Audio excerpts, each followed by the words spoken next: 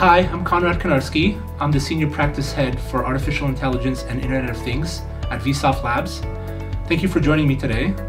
I want to share with you a little bit about the realm of possibility of artificial intelligence and what it can bring to your business.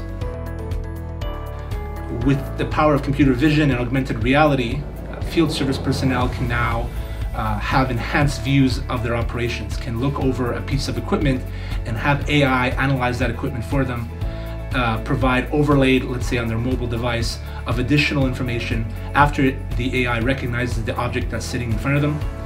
It can provide statistical data around predictive maintenance of parts, for example, on rigs.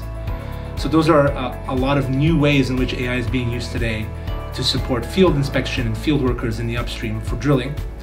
In addition, AI can be used in the fracking industry to support also predictive maintenance activities, analyzing flow, analyzing different data points, and collecting that data to determine and forecast the need to maintain a particular piece of equipment.